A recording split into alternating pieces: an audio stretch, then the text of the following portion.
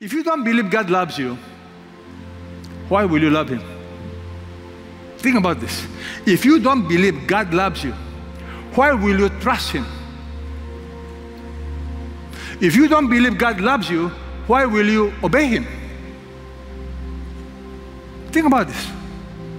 If you don't believe God loves you, why will you commit your life, your family to Him?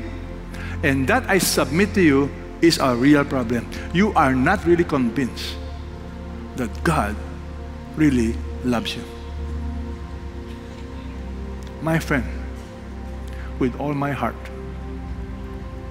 I pray that you realize God loves you.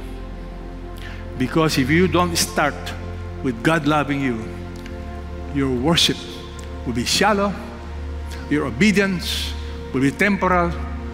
God loves you.